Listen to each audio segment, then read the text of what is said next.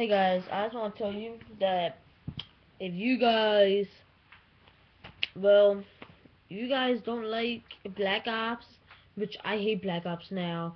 I just played it and the host ended it like 20, I played 10 times, like I almost played like 4,000 times, but I just played it today. I joined the games 10 times.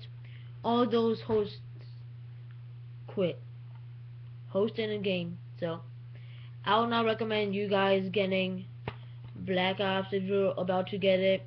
I would not want you to get it.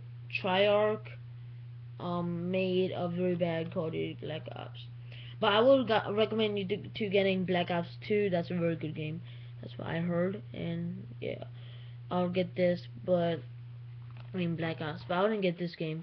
This game really sucks. I'm just warning you guys, if you guys just got Xbox and getting new games, do not get Call of Duty Black Ops. It's a no-no.